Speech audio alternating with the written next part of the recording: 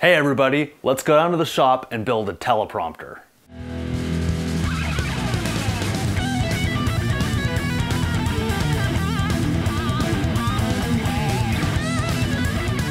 So last night, I was trying to shoot a video where it was about a 2-minute long monologue, and it took me, I can't even tell you how many takes, 50, 60 takes to get through that.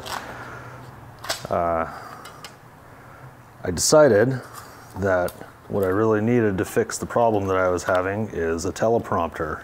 So that's what we're going to try to build today. Got a few parts here. We've got a picture frame. It's got a glass in it that we can use. It's not beam splitter glass, but we'll see, it might work. Got a little hinge to mount this to another piece of wood so it can sit at a 30-degree angle. And a bunch of parts that I thought would be good at the hardware store, and some crappy cold rolled steel that we're gonna weld together for some kind of fake camera rails. But these are gonna be our version of camera rails. So let's see what we can figure out. So I've laid this out a little bit, and what I think I need is 11 by 16 inch piece of wood. This is a little bit flimsy, so I'm gonna try to find a piece of 1/2 inch plywood. I don't know that I have any around here. Trying to avoid using MDF on this project, but I have so much MDF in the shop, 1/2 inch and 3/4, that I'll probably end up using it. But what's really gonna happen here, get rid of that stuff. So the iPad is gonna sit right on this thing. I'll maybe put a little channel around there so it sits nice in there. And I have my little hinges. I'm gonna hinge it right on the back of here to this, whatever the piece of wood is, so I can lift it up and down. I'm not sure exactly what angle. I've read 30 degrees is good, but we don't know just yet. So I wanna make it adjustable so I can change that angle.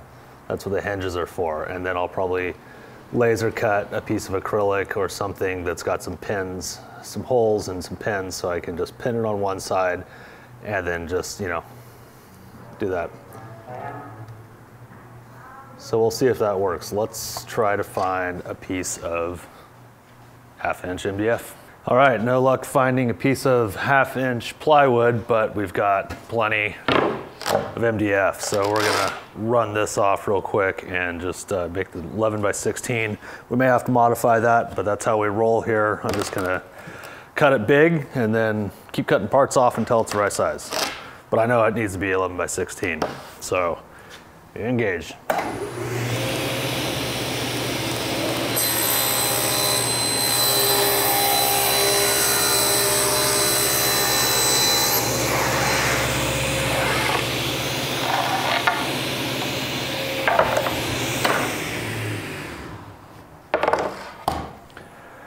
Readjust for the 16 inch side.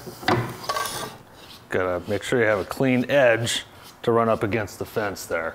Engage.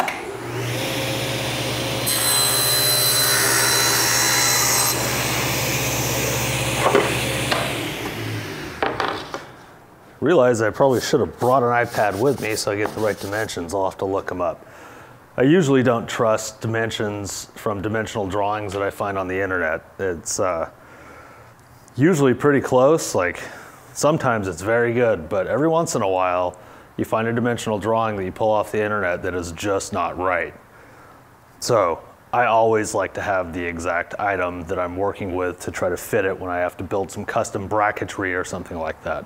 So do not have an iPad today, unless there's one laying around here, which I do not believe there is. So I scrounge around the shop a little bit. I found a hurricane bolt. These things are pretty great. Let's see if we can get it focused on here. It's got wood thread on the outside and machine thread on the inside. So what I'm gonna do is I'm gonna drill a hole dead center of this thing, throw that in there. It's 1/4-20 on the inside. What do you know? It just happened to have that laying around the shop.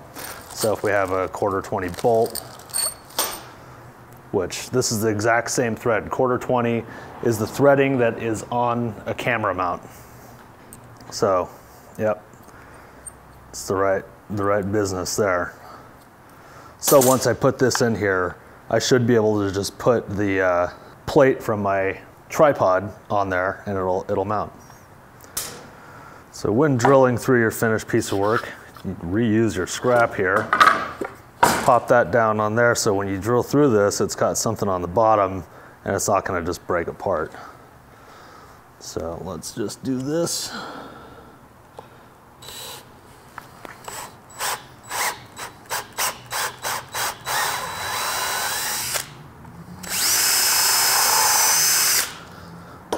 Should be through there. And we are, see? Nice and clean.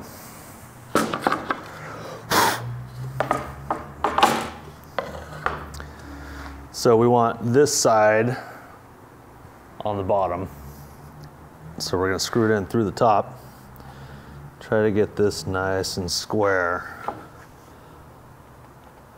You gotta put pressure when you see it start to slide a little bit on the next revolution. Try to push down on that side a little bit. You just go slow with these things and they'll go in straight. So now I can see it's tilting this way a little bit.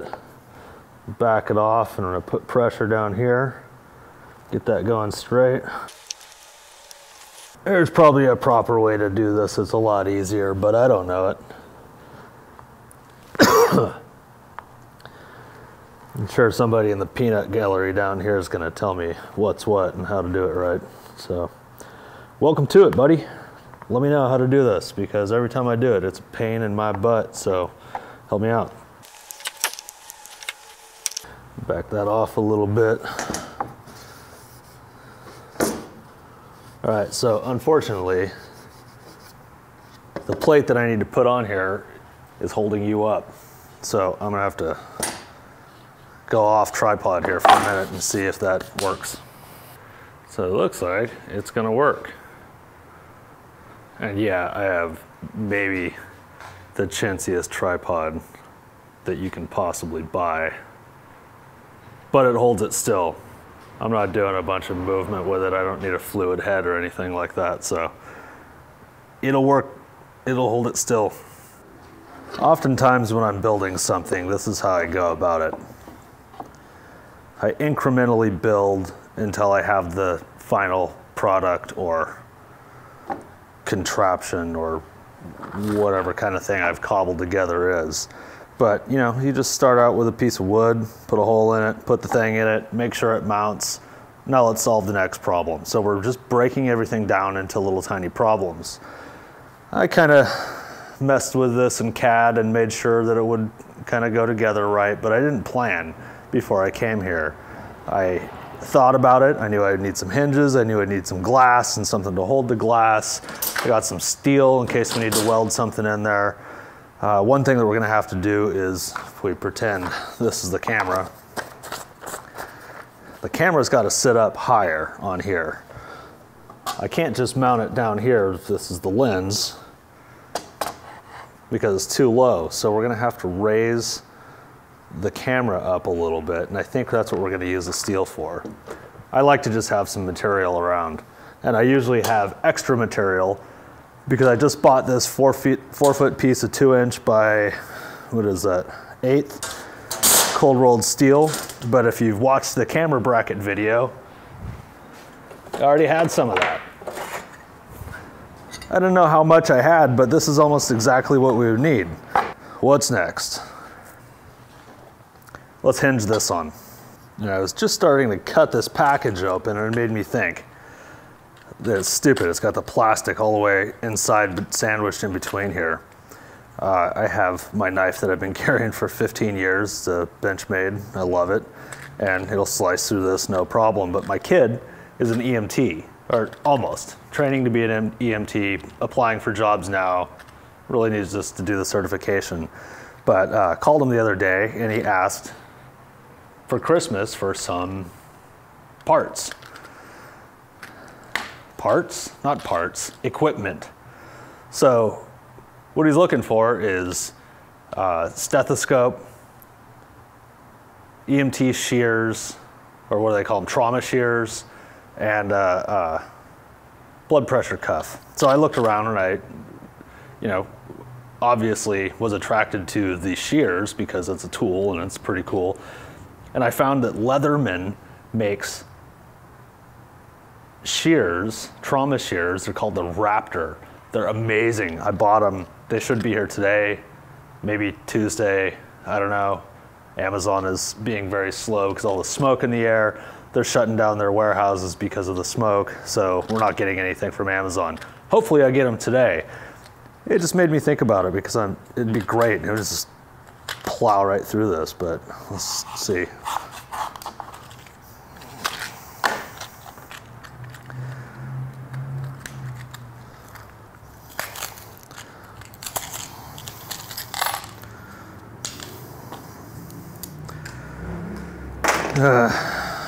Got the old mic in the pocket, so that's not going to happen there. So we said we wanted to move this back a little bit so we have some room.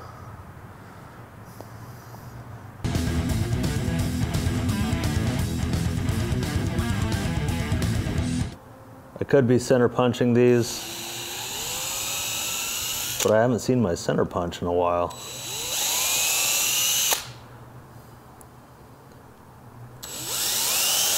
After I did that last big contract, I kind of packed up a lot of my tools out of the shop so I could have them at home. Could have swore I put the center punch in there, but now I can't find it.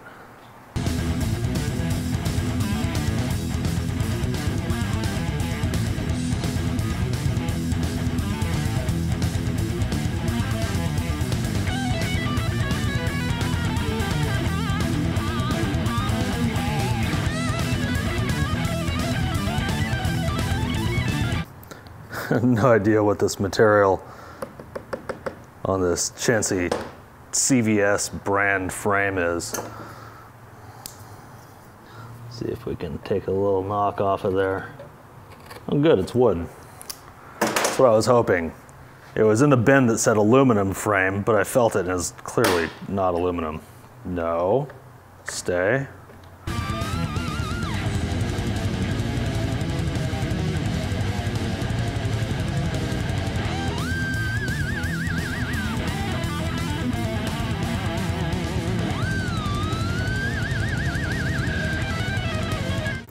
Every once in a while, you're gonna hear some really awesome music because right outside my shop is an alleyway, and right across is a little thing I like to call Heroin Cove because you walk around out there and there's frickin' needles everywhere. It's nasty. Some cool music every once in a while. There it is. That's going to work. And I probably won't even fasten that glass back down because since it's going to be at an angle, it's going to let gravity do that. And I'm going to want to be able to pop it out and clean it because I will be shooting video through that glass daily. All right, so I've decided that I'm just going to design a part that I can cut on the laser cutter to hold the mirror up. I'm just going to use some little nails and not drill, but laser cut some holes in a couple of pieces of acrylic. Put screws in on the bottom and then the pins, and the acrylic is bendable, so I just bend it, adjust it to the right peg, put it on. Let's just do that. This is going to be very simple. So here we are in Fusion 360, going to get this file ready for the laser cutter. Pretty easy to do. Just need one sketch, really. Create our sketch. I took a couple of measurements, so we want something that's going to be like, I don't know, let's say 1 inch wide and 7 inches long. There we go. So we have that. We're going to put some fillets on it because you have to make it look cool. It's like one of the rules, right?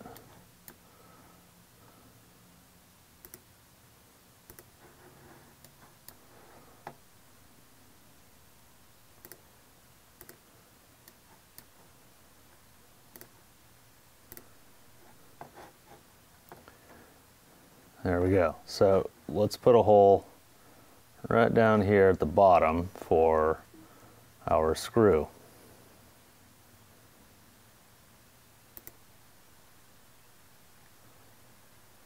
Let's call that a 3mm hole.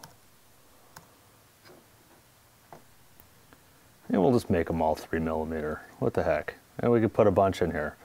So one quick easy thing that we can do is we can take that hole and we can create a pattern. We'll create a rectangular pattern.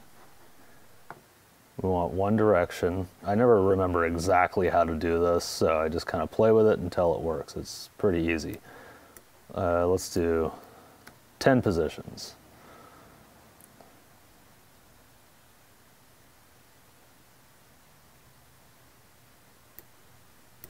Distance apart, 12.7.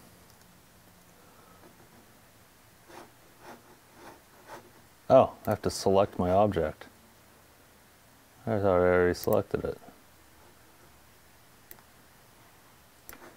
Okay, so now we want to do, what did I say, 10? Let's do 10.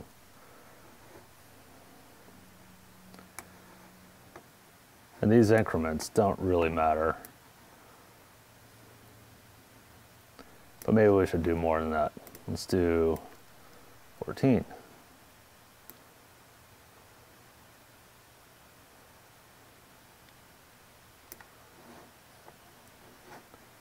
16?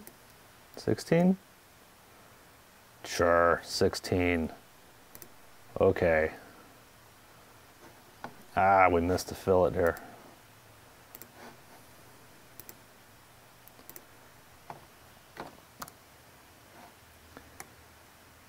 So that's all. That's what it's going to look like when it comes out of the laser cutter. So we're going to go over to our sketch, save as DXF.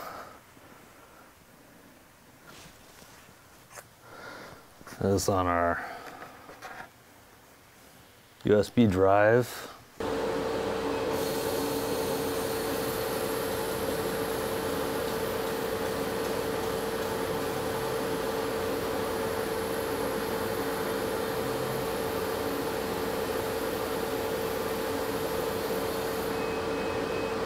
Ha! And number 2.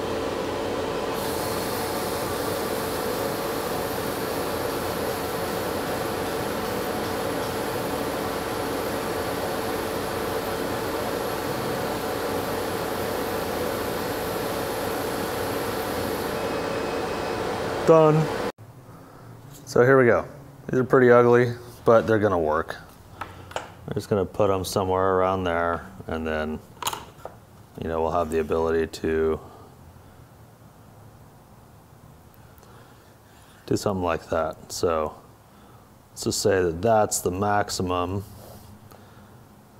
We can do a center here. Yeah, let's do that. So that's roughly 10, so let's go 5 up, and that's where we'll put those. So my air compressor came on, so that was going to be too loud and you wouldn't be able to hear me, so I just continued working. I only got one side done. I did drill the holes, but now you can see in the frame. I'm going to put the next one on.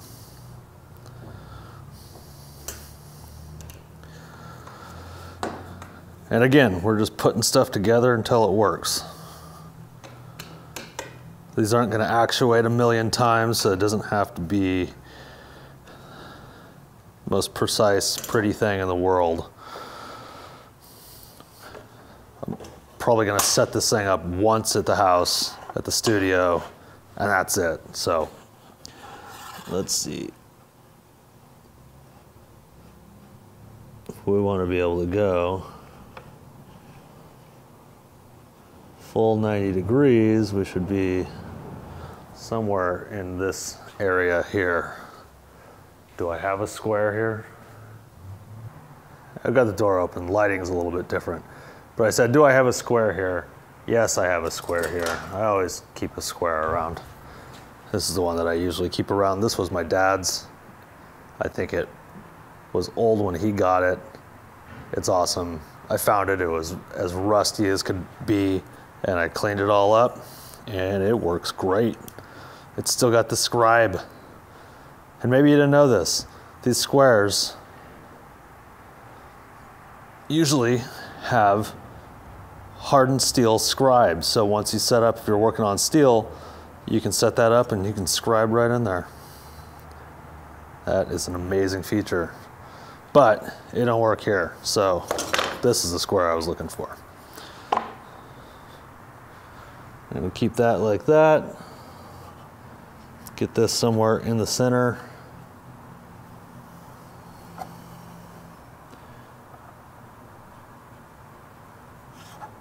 Got a mock.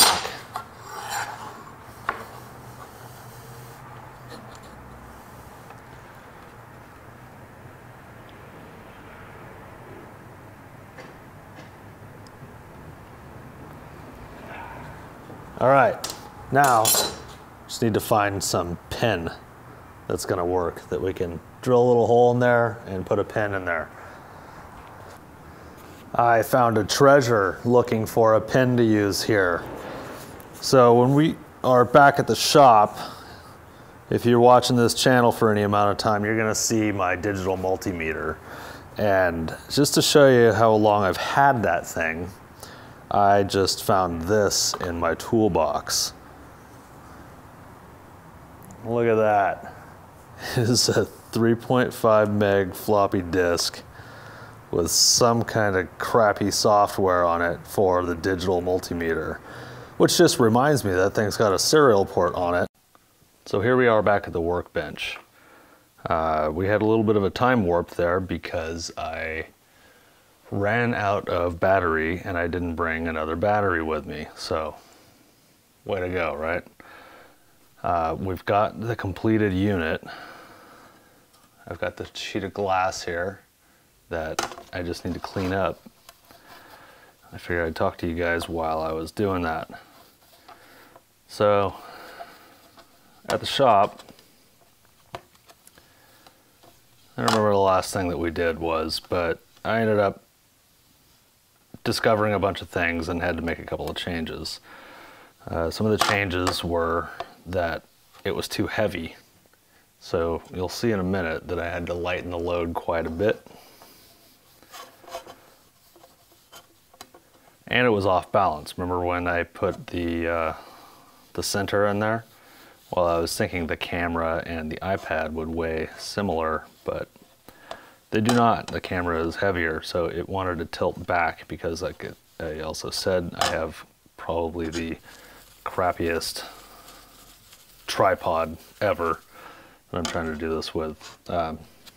So it would tilt. We didn't want that to happen. So I changed the position of the hurricane nut in there.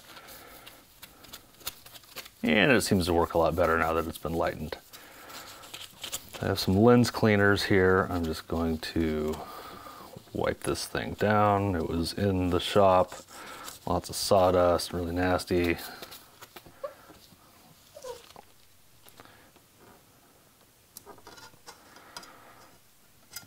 I want this thing to be as clean as we can get it. Like that booger right there, we want that out of there.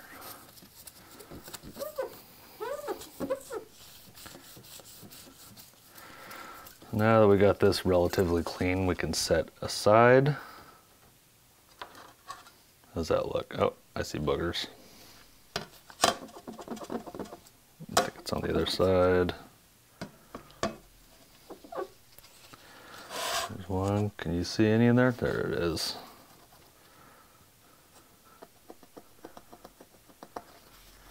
Yeah, what is that?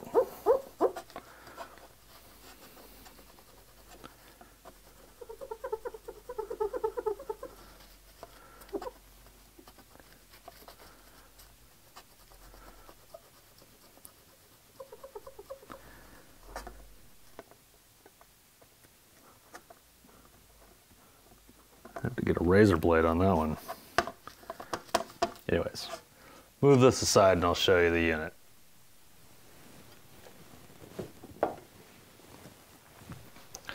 So this is what finally turned out. These are adjustable, so we can have many different positions, so we can try to find the best angle. And it can fold down for convenience. Not that I would ever do that, because it's just going to get set up in the studio, and that's kind of it.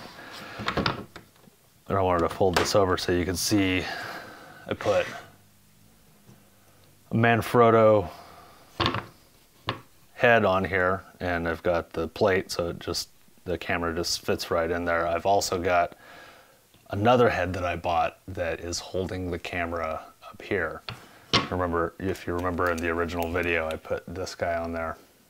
That worked for a minute, but I had to screw it into the camera every time I wanted to mount this in this position. So now I have the two shoes, or the plates, whatever they're called, super easy to swap out. And on the bottom, we've got the plate for the chintzy tripod, and it works. The other thing that we had to do was need a shroud. So I grabbed an old t-shirt, cut it in half, left a little neck on it. This is gonna go, left a little neck. This is gonna go around the lens, and I'll put a rubber band or something. Come on, you can do it. There we go.